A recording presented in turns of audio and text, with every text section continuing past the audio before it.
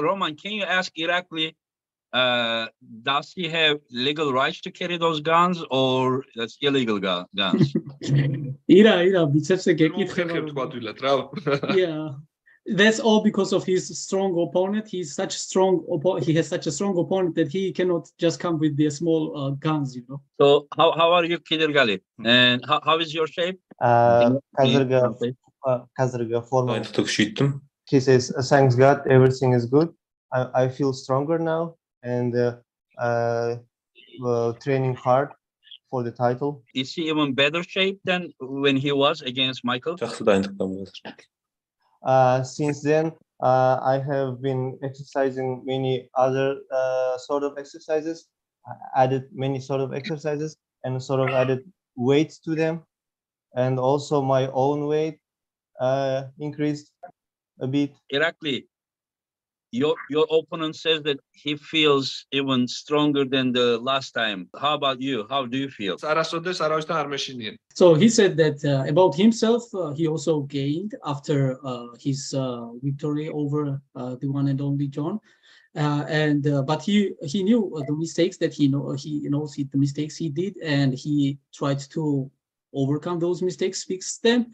And he said that strength-wise, I have never doubted myself in any other matches or whoever I face. If it goes to their power, I'm all in. I have no doubts of my powers. But he said that from John's match, he gained more experience, and more technically, he got better than more power. You know? Does he sometimes think that when he is getting like last match, like, did he so much depend on his power and kind of like lost the control? And is this the lesson that he learned from last time? So Engin, he said basically yes to your question. It means that obviously he knew the power would be enough and sufficient for against John, but as it appeared also he proved that strength-wise he was enough, but he was not enough technical-wise to be a dominant one. So that's what he aimed to fix in this case. And then he also remarked the fact that Kidirgali is one of the best technicians we know in arm wrestling, and especially in his weight category, one of the best, if not the most technician ones. So he sure needs to be technically prepared against Kidirgali. So that's what he also focused on. I have a question for Kidirgali. I personally was like very impressed the way that Kidirgali pulled against Michael, how patient he was, how intelligent he was, how he did the timing so good, everything. How come he performed so calmly, so experienced, so in control against someone like Michael, while he never pulled against someone like Michael before, as far as I know? Was everything planned already, the way that he pulled, or he just felt and reacted? So as he said, he has never faced anyone who had the like wrestling style as Michael. Open arm top roll, yeah. Yes. Yeah. And he said like he watched the YouTube videos with Michael's pulling, and has prepared his endurance enough for the match. And also during the match after the first round, as he said, was the lesson for him. So he managed to adjustments and tackled the style that Michael offered. So Silky Wilkie admitted, Kidirgali, were you about to gas out versus Michael?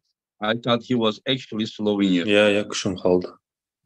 He said no, he had enough of strength after the match, enough of power after the match. So he was not out of gas. No, He didn't run out of gas. He still had the power, he says. Yes. Okay, I understand. And Irakli, you try to top roll John, and you bring him here, but you lost your wrist, and you did the transition to shoulder press. Was this part of the plan, or this just happened, like it was not part of the plan? So he started saying by the plan that was not a part of the plan. He has not specifically was preparing for, because he would never imagine that he would be pressing John down and winning in such a fashion. Me neither. I never thought that. It was a surprise. Yeah, so that was definitely not the part of his plan.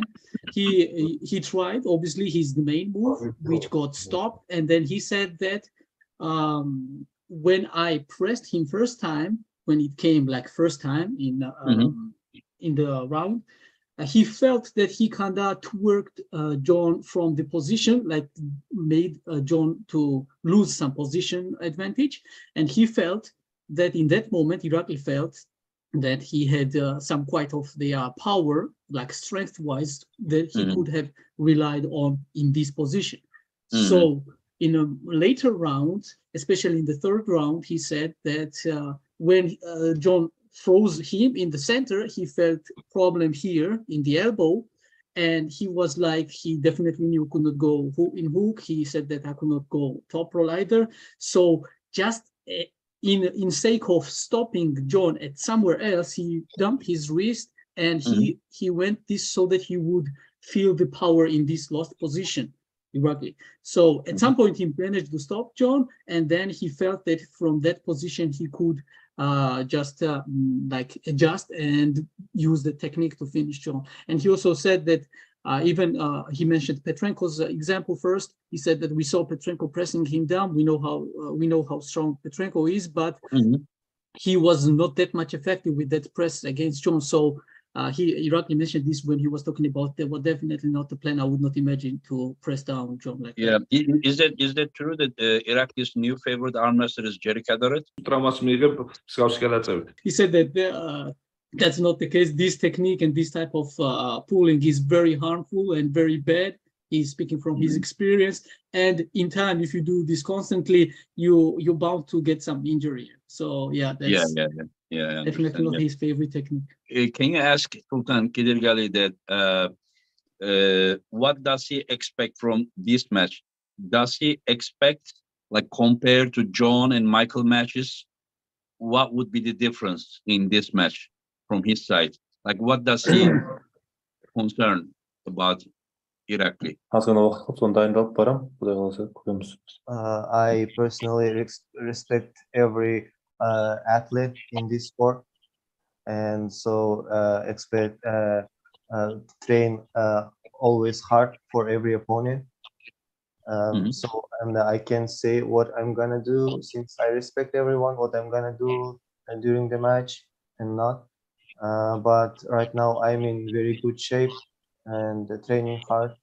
So inshallah I will do my best. And Irakli, compared to your previous matches, what do you expect from this Kedirgali match? Do you like people think that you are very strong?